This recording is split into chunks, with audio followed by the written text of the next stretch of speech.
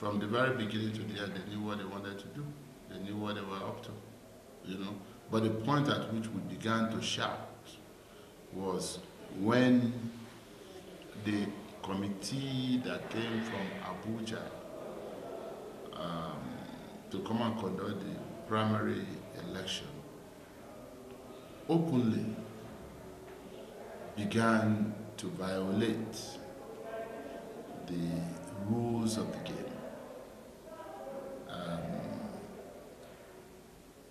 And the guidelines of the primary, partly by naming as returning officers, campaign managers, and supporters of one of the aspirants, specifically of Mr. Opeyemi Bamidele.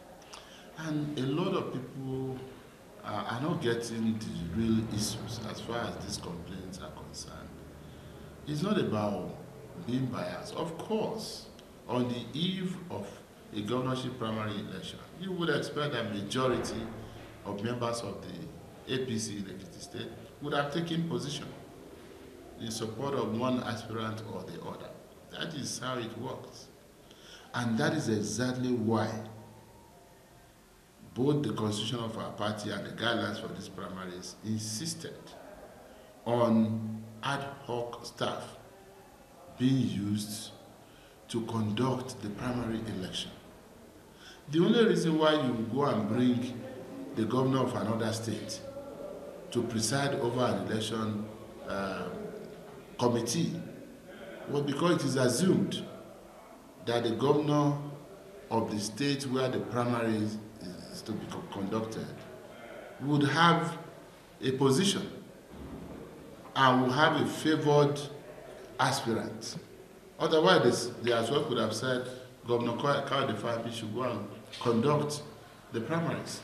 We all went into an election, and winners and losers emerged squarely based on the level playing field.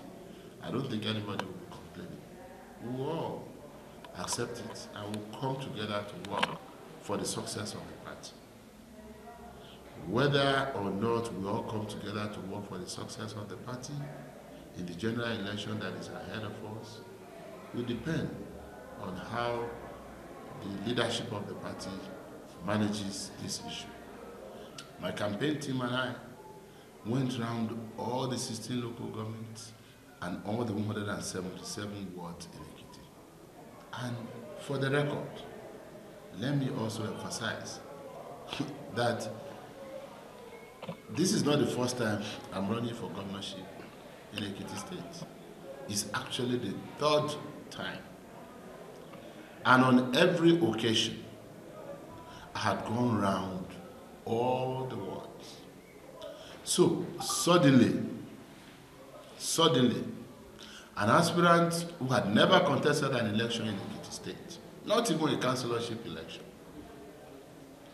not a chairmanship election in a local government, not a House of Assembly election, not a National Assembly election or governorship election.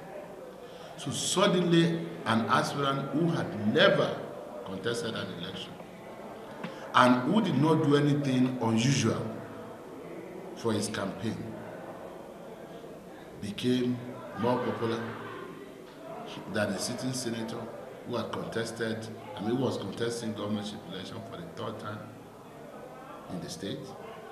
And then he suddenly became more popular than, a serving member of the House of Reps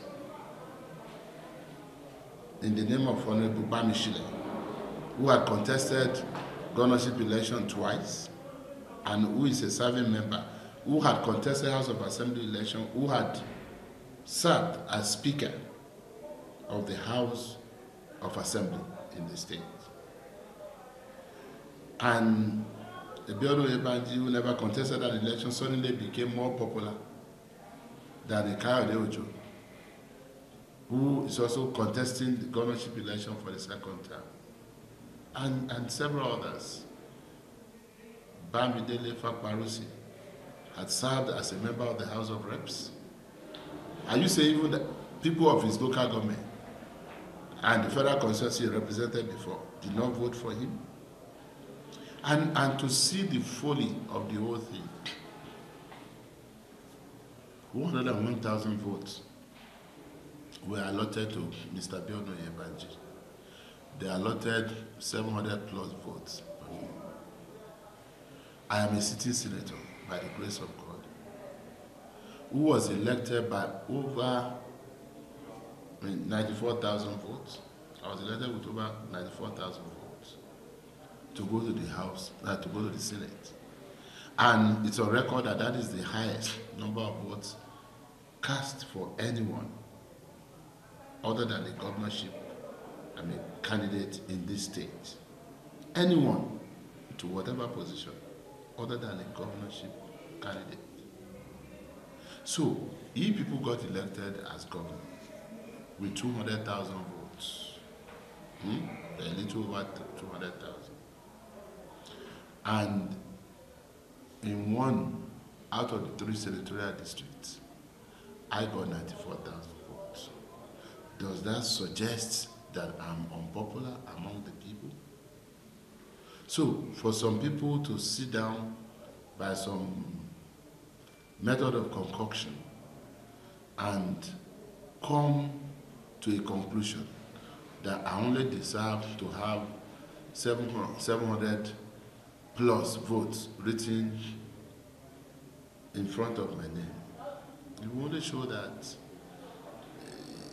they were not even smart in the way that they were carrying out their rigging. Unless it was just aimed at embarrassing us. But I'm not embarrassed. Yeah, I am.